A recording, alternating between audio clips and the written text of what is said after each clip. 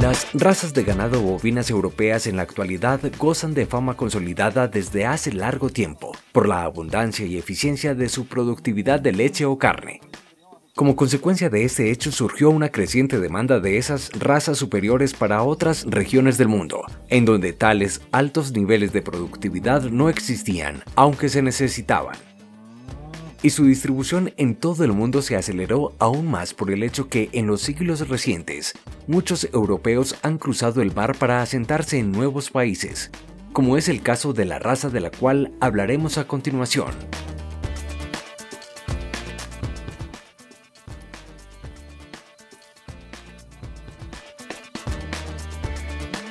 La raza Aberdeen Angus es originaria del noreste de Escocia, en los condados de Angus y Aberdeen.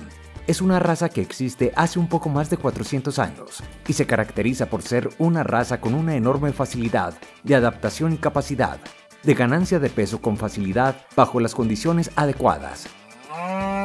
Con los años y después de expandirse por el mundo, la raza fue tomando más fuerza y aquí en América, por ejemplo, se empezaron a establecer ganaderías que buscaron homogeneidad en la cría de esta raza. De tal forma que esta cría llevó a consolidar características fenotípicas y productivas que hoy en día se expresan en los Aberdeen Angus. De esta forma logró demostrar que no eran animales tan raros, sino que se caracterizaban por tener un buen comportamiento frente a las condiciones climáticas invernales y exhibir una excelente ganancia de peso en la primavera siguiente.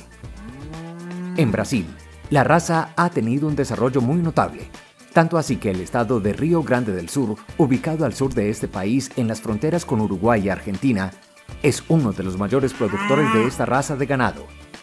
Y fuimos hasta allí, para conocer cómo es el trabajo que se realiza con esta raza, cuáles son sus características y cómo es el manejo que se debe dar a estos animales para que se puedan obtener los resultados que se desean al trabajar con esta raza europea. Nós somos uma região bastante extremo sul do Brasil, uma região que está numa zona de transição entre a planície costeira da Lagoa dos Patos, muito perto do oceano, e a região da Campanha, que seria mais em direção a Bagé e a fronteira com o Uruguai.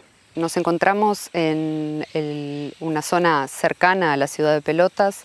El Río Grande del Sur, así como el Brasil, es un país que tiene como uno de sus principales rubros el agro, tanto la cuestión de agricultura cuanto de ganadería, y en esta región particularmente tenemos un buen aporte de estos dos rubros.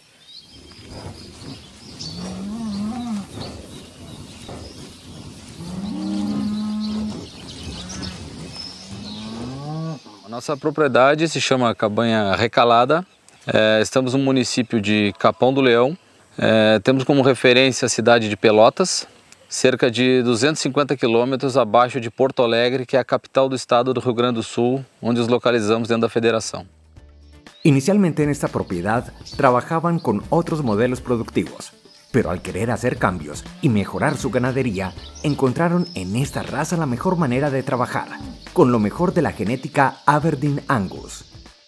A propriedade, originalmente nós tínhamos uma produção leiteira, chegamos a ter uma produção de quase 5.000 litros diários de leite com uma criação de gado holandês.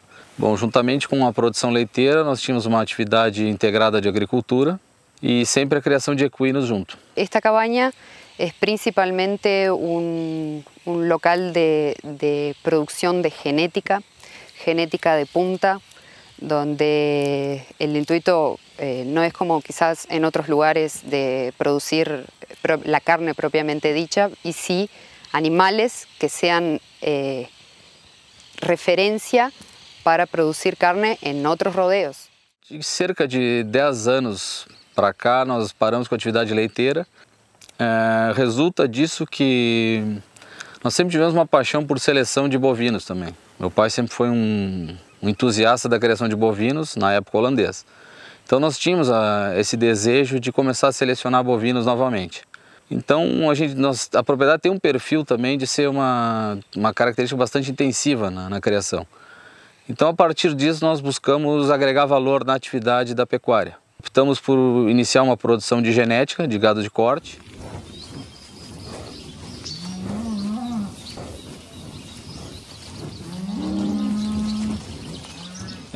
Acabamos escolhendo a raça Angus, que consideramos a raça mais adaptada ao sul do Brasil, a raça mais difundida e que, no nosso entender, tem maior potencial de desenvolvimento, principalmente para comercialização na região central do Brasil y norte do Brasil.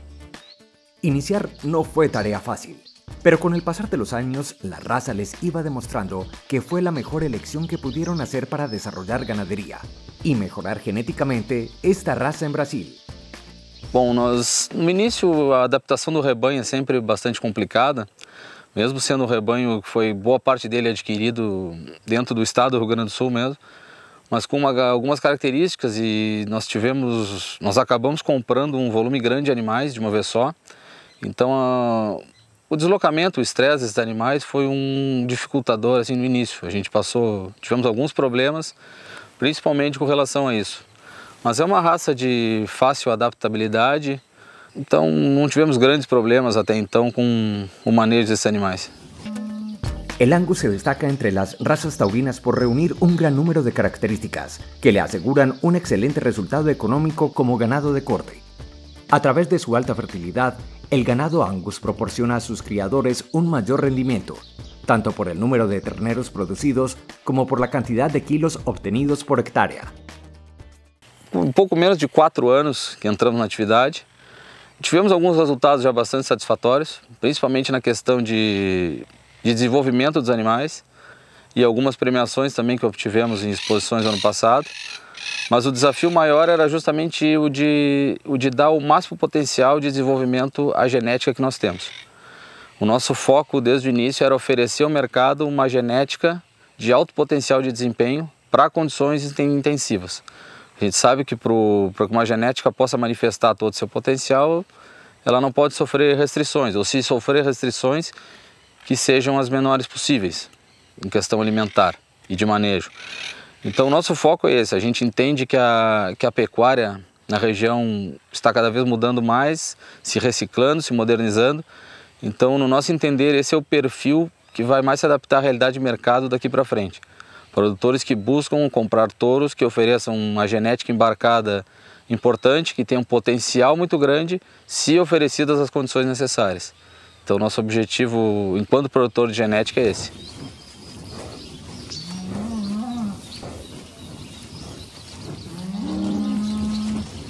Nós manejamos uma propriedade, como eu comentei com vocês, bastante intensiva. Então, o temperamento é uma coisa que é bastante selecionada. Se busca evitar animais de temperamento mais agitado, que possam oferecer risco, que tenham muito estresse. Então, o temperamento é uma característica bastante importante. Animales que son extremadamente precoces, animales que tienen una muy buena conversión alimentar en nuestros campos, a pesar de estar sobre campos nativos, como es el caso de esta propiedad en muchos de los campos que tenemos, y pueden producir prolíferos, pueden producir muy bien sobre las condiciones bajo las condiciones que tenemos. La raza Aberdeen Angus se destaca por su fertilidad, pequeña mortalidad de terneros, precocidad de pubertad, facilidad de parto, habilidad materna y calidad de carne y carcasa, siendo estas algunas de las características de esta raza que facilitan su manejo. Bueno, básicamente es un manejo muy tranquilo, son animales muy acostumbrados a la presencia humana, son animales que están muy bien ahora ya, después de un tiempo que vinieron a esta propiedad, están muy bien adaptados al local. Ellos transitan entre el campo nativo, que es muy rico en el caso de esta propiedad, algunas pasturas de invierno, y el manejo sanitario es un manejo que uno siempre lo cuida, como dijo Fabio anteriormente. Nosotros les damos todas las condiciones para que ellos expresen al máximo posible su genética, y eso implica ajustes nutricionales, siempre permanentemente con sal. Los terneros al pie de las madres tienen el recurso del creep feeding, que es una herramienta excelente tanto para los terneros cuanto para las madres.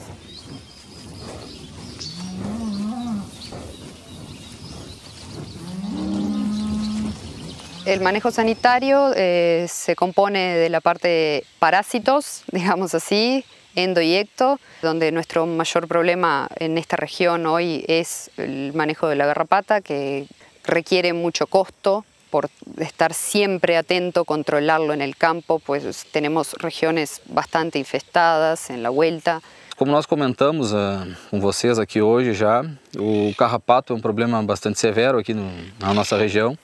Algumas regiões do estado não se tem carrapato, mas a nossa região é uma região de uma incidência bastante razoável e principalmente esse ano tivemos uma infestação bastante grande de carrapato e o maior desafio aqui é manejar essa questão hoje, dentro da atividade do manejo do rebanho.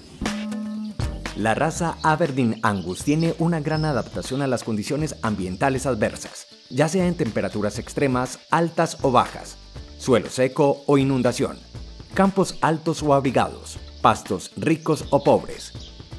El Angus sigue siendo la raza más económica. Apunta a engordar con raciones de bajo costo y a producir en pastos rudos.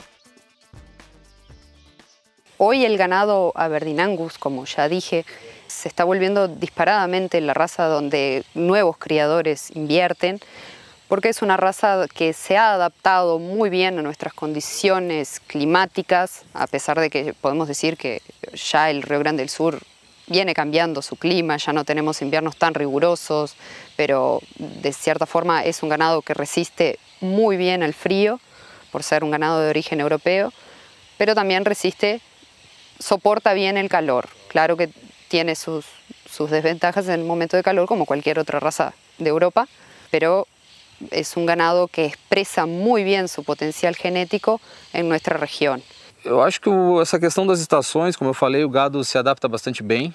Nós temos uma região ao sul do Brasil que é bastante fria no inverno e bastante quente no verão, então nós temos esses picos de temperatura. Mas em função dessa fácil adaptação do gado, a rigor essa questão exclusivamente de temperatura não é tão problemática. É um gado que, como nós também estávamos conversando, necessita bastante sombra, às vezes, uma disponibilidade de água de qualidade, em abundância. Mas o desafio maior da pecuária eu vejo não pela questão do clima aqui no Brasil, mas pela questão dos vazios forrageiros. Eu acho que a propriedade tem que estar bem preparada e adaptada para trabalhar no sentido de não deixar nunca... perder um pouco de condição alimentar em algumas épocas do ano, que a gente vê que é o que acontece bastante na nossa região. Principalmente nessa época de outono agora, até a entrada de inverno, que a gente tem uma degradação bastante rápida dos campos nativos e dependendo da condição climática, às vezes falta de luz, muito frio, muita chuva, às vezes as pastagens das forrageiras de inverno custam bastante a serem implantadas. Bueno, creo que la gran respuesta para esa pregunta es la genética, la selección genética.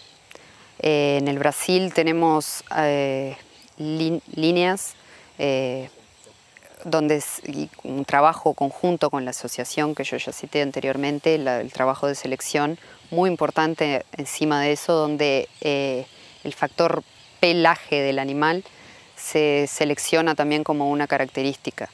Como nuestros inviernos ya no son tan rigurosos, a diferencia de los rebaños argentinos, por ejemplo, que son siempre animales muy peludos,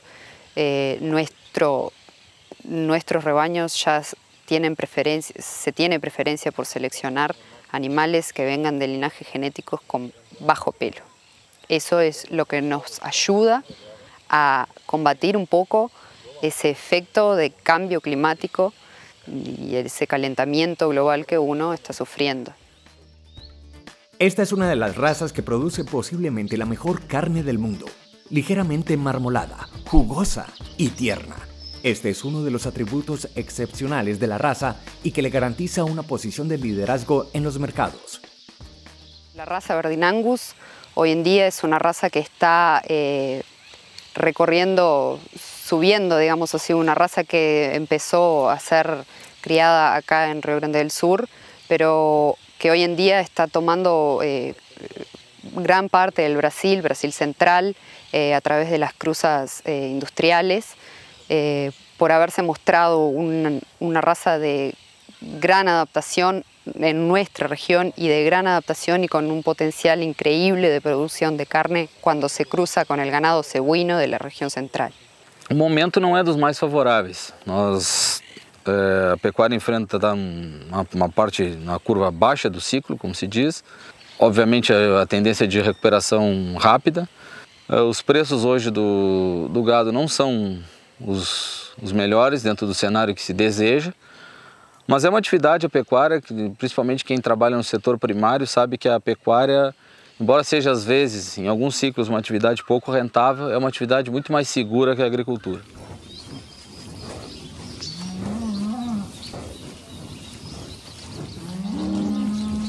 Eu acho que hoje o que se exporta é muito pouco perto do potencial que se tem, né?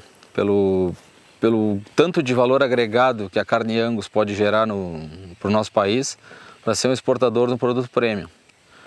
Hoje não tanto quanto deveria, você sabe que os americanos é que exportam o maior volume de carne premium do mundo, mas eu acho que o Brasil tem muito a crescer nesse aspecto também de agregação de valor no produto carne.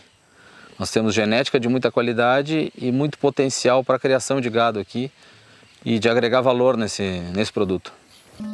De todas estas enseñanzas y recorrido a través de los años al lado de la raza Aberdeen Angus, lo que buscan es que los otros productores sigan trabajando con altos estándares para mantener la raza como una de las mejores del mundo.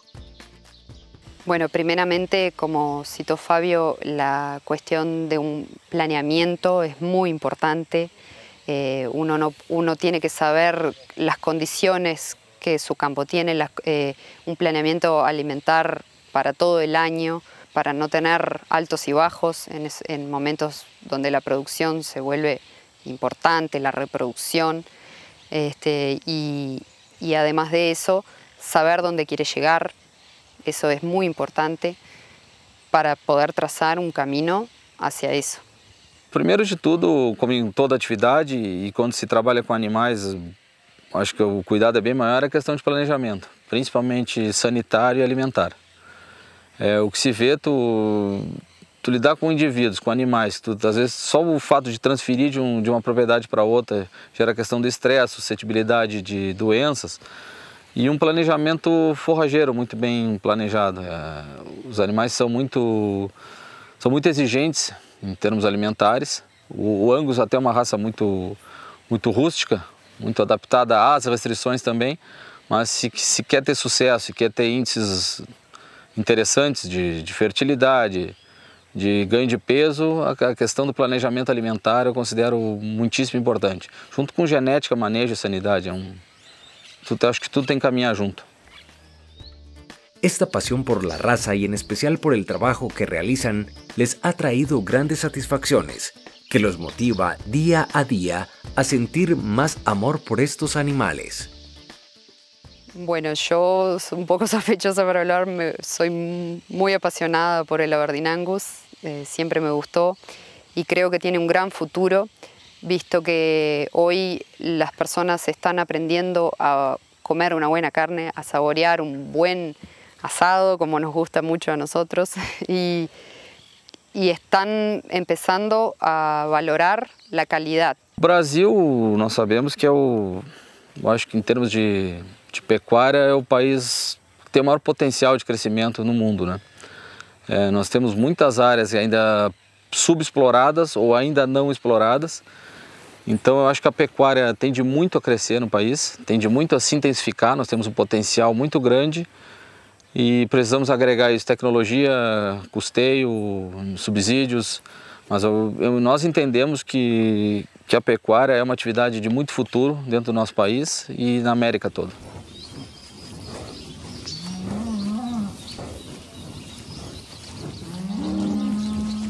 Lo que realmente me apasiona es cuando llega la época de la reproducción. Siempre fui muy enamorada y estudié mucho la parte reproductiva más que nada. El momento cuando nacen los productos de nuestro trabajo es realmente increíble, y también cuando ellos se tornan toros o vacas en un futuro y uno ve cómo es gratificante haber hecho parte de ese proceso. Eu acho sempre que a maior alegria é na primavera, quando começam a nascer os produtos que tu idealizou. E aí tu começa a enxergar dia a dia, para quem gosta, né? Tu começa a enxergar dia a dia um terneiro crescer, se desenvolver. Aquele animal que tu projetou, tu vê que de fato está te mostrando o nível de acerto ou de erro que tu teve. Então esse acompanhamento, tu começar a conhecer as tuas matrizes, saber aquela vaca reproduz um terneiro assim, assado, ele nasce assim, depois ele melhora, entendeu? Isso é a parte que fascina na questão da criação, da genética.